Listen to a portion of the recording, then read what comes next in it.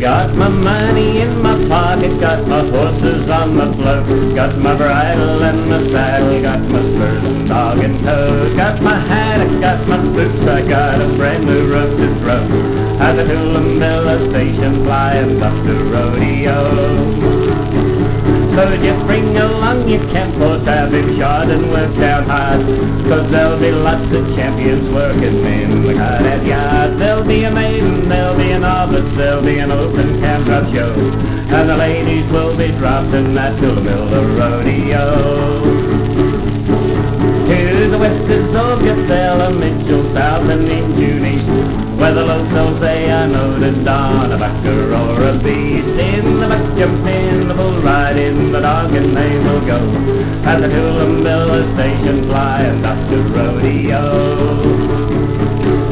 Just imagine for arenas it's gonna be so big and bright, and competitors won't wait so long before they yell out ride, ride, rumby, ride, rum and ride, a party for the dough at the Tooloombilla Station, Flying Doctor Rodeo.